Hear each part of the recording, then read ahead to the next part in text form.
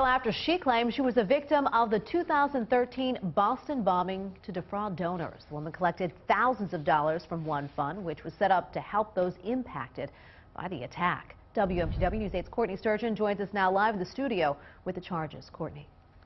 Tracy, the Massachusetts Attorney General's office says the woman collected $8,000 from the fund by falsely claiming she was a victim of the attack.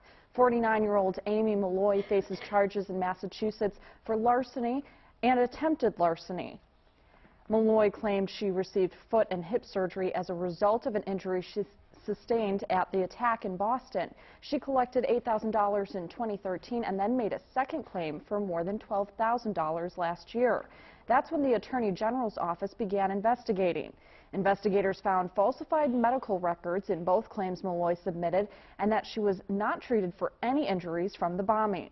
Malloy is being held without bail at the Cumberland County Jail on a fugitive from justice charge. We've just spoken with her and she denied our request for comment.